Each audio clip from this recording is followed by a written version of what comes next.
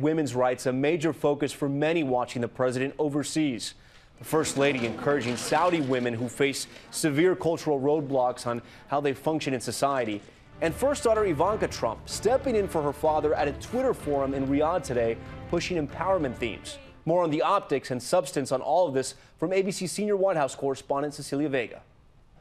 2 days in Saudi Arabia, and President Trump never once publicly mentioned human rights, and women's rights just a passing mention in his speech on extremism. It means standing together against the murder of innocent Muslims, the oppression of women, the persecution of Jews, and the slaughter of Christians. Aides say he did address human rights behind the scenes, but publicly his message was clear. We are not here to lecture. We are not here to tell other people how to live, what to do, who to be, or how to worship. Ivanka Trump did meet with Saudi women leaders, telling them their country's progress is encouraging, but there's still a lot of work to be done. And the First Lady visited an all-women business center where she was asked about work-life balance. Her response?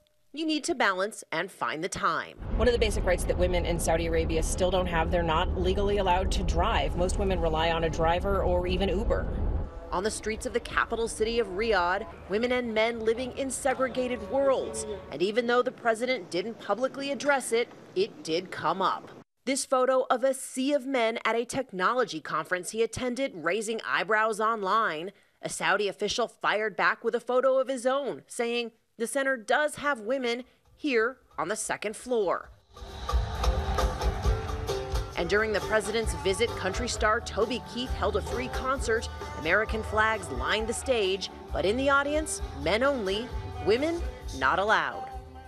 There is one law that did recently change here. Women couldn't go to work or school or even a hospital to get basic services without the permission of a male relative. That is no longer the case, but they still, Tom, cannot travel abroad without the permission of a man in their family.